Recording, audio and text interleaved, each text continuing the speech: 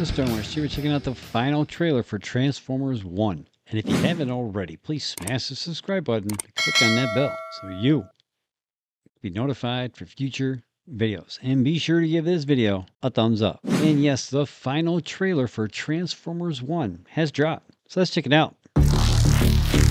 Where's Optimus Prime? The filthy red and blue bot? Yeah. Gives off a corroded metallic stench. Okay, corroded, that is too far. Okay. When two worlds divide, it get hard to survive.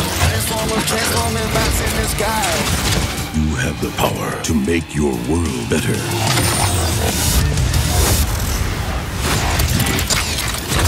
But this fight is mine. Standing on business, ready for revenge. It's the sweetest victory, and that's a win. Okay, so he's a little intense. Yeah, just a little. I'm in my prime. Now is the time to stand together. I'm going big. No, it's time to fight back. Please, don't do this. I'ma show you why they scared of me. You need to move out of my way before I move you myself. Hey, I done made it through the worst. 10 toes down, never catch me in the dirt.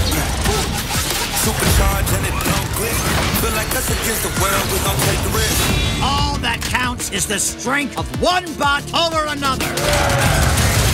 He's too strong. Look me in my eyes and tell me what I'm supposed to be. I never want the path that anybody chose for me.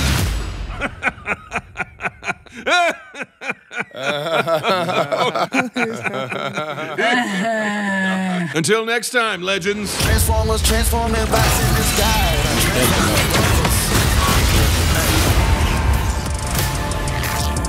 We won't stand for defeat.